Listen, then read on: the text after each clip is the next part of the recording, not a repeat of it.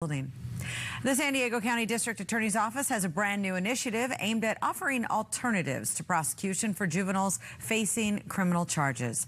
The Juvenile Diversion Initiative program will allow minors facing felony or misdemeanor charges the option of entering into an early intervention program. The DA's office says this program will help reduce the number of young people entering juvie. Today, we're announcing an ambitious new juvenile justice reform initiative. It's designed to keep young people completely out of the criminal justice system while addressing the underlying cause of harmful behavior. The DA's Juvenile Diversion Initiative is a leap forward in dismantling the school-to-prison pipeline.